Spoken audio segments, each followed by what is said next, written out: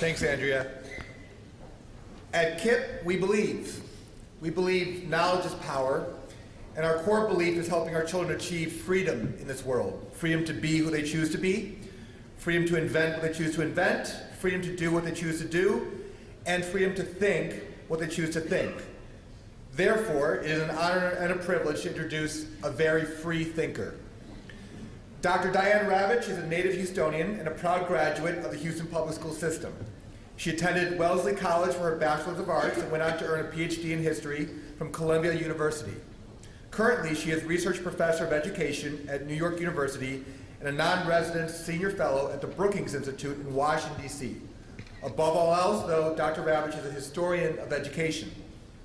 She has had the privilege of working for both President George Herbert Walker Bush and President Bill Clinton. She has toured many nations, speaking on behalf of democracy and civic education.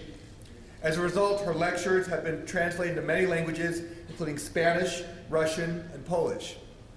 Dr. Ravitch has also been the recipient of many prestigious honors, most recently the John Dewey Award from the United Federation of Teachers of New York City, and she was just named one of the world's 19 Brave Thinkers of the Year by Atlantic Magazine. You can clap for that.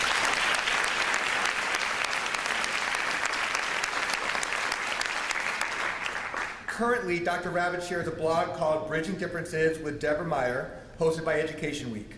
She also blogs for Politico and the Huffington Post. She's authored 10 books on education, and she comes to us this evening to speak regarding her latest book entitled The Death and Life of the Great American School System, How Testing and Choice Are Undermining Education. Friends, please welcome Dr. Diane Ravitch.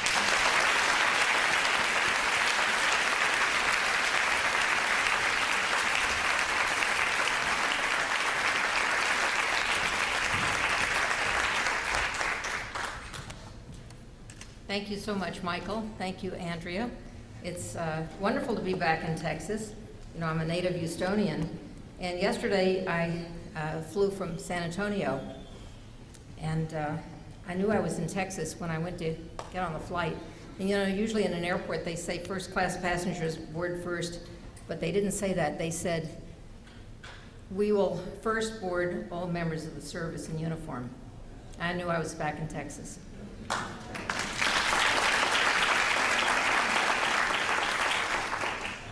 Well, I'm very happy to be here, and I thank you for inviting me.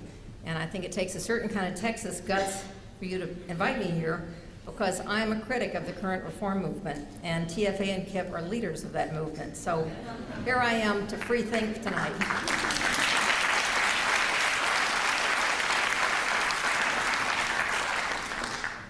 I was born in Houston.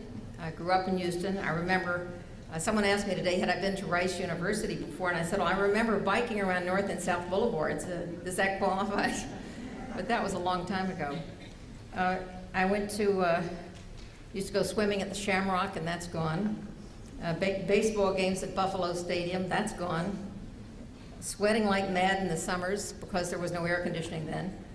I went to HISD public schools, and almost all of them are gone. Sutton Elementary School, Montrose Elementary School, which is now the High School of Performing Arts, Albert Sidney Johnson Junior High, and nobody is marching to Confederate heroes anymore, and San Jacinto High School, which is now Houston Community College. I had a few great teachers. I had some really bad teachers. I had all kinds of teachers, and I'm very grateful for my public school education.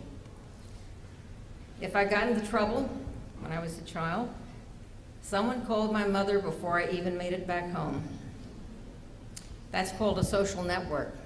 That's not Facebook. That's a real social network. That's where people know each other and they look out for each other. The title of my book, The Death and Life of the Great American School System, is a borrowing from a book called The Death and Life of the Great American Cities by Jane Jacobs. And she talked about a phrase that has always stuck with me. It's about eyes on the street. It's about having low-rise neighborhoods and places where the neighbors looked out for each other and they knew who you were.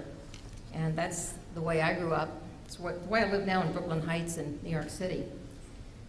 So TFA and KIPP, I'm grateful to you for bringing me home for a little while, and I promise to be as candid with you as you expect me to be. Well, I've spent these past 6 months since my book came out traveling the nation. meeting with parents and teachers and administrators and civic groups who are very concerned about the future of their schools. In particular, I've met with, I would guess at this point, in the neighborhood of about 35,000 teachers. And the one thing I can say is that they're really demoralized. They are very demoralized because of the national attacks on teachers. I usually start my speeches when I speak thanking teachers, but Andrea's already done that for me, so she stole that line. I like to thank you because I know how hard is the work that you do every day, and you do it for the rest of us. But we have now this national narrative. You'll see it in Waiting for Superman. You'll see it, you saw it if you, on the Oprah show twice, on the cover of Time magazine and articles in Newsweek and Race to the Top. And the narrative goes like this: our public schools have failed us, and the teachers are the problem. Bad teachers cause low scores. If we didn't have so many bad teachers, there wouldn't be any low scores, and we would have 100% of our children proficient. Teachers have lifetime job protections, once hired, never fired. We should abolish due process rights. We should abolish seniority. We need merit pay so the teachers will work harder. They're not working hard enough now. Scores will go up if we have merit pay. Ambitious people will be drawn to teach because they'll have the chance to make big salaries. Achievement is terrible. Waiting for Superman will tell you that 70% of our 8th grade students are below grade level. As I'll explain in a few minutes, that's false. Part of this narrative is that poverty doesn't matter. It's just an excuse for bad teachers. Resources don't matter. Schools have more than they need. In the movie, they have a little tidbit about a jet pilot, Chuck Yeager. They said that you couldn't break the sound barrier, and he broke the sound barrier, which proves that every child should become a professional if only we had good teachers in every classroom. The movie also says that Finland leads the world because they have great teachers, and we're behind because we don't have great teachers.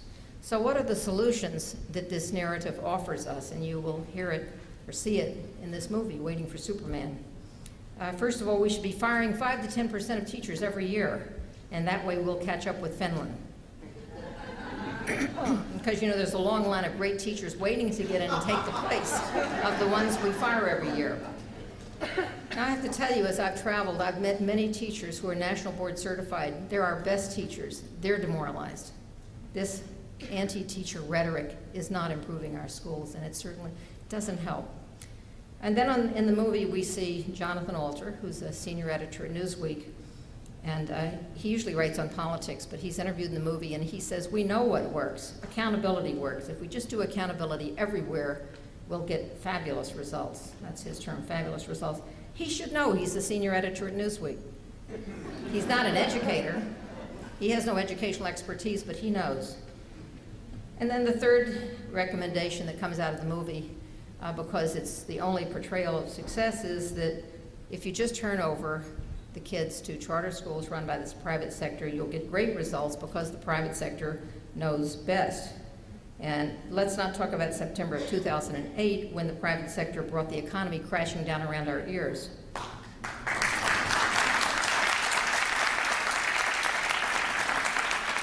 So it's important to do some fact checking.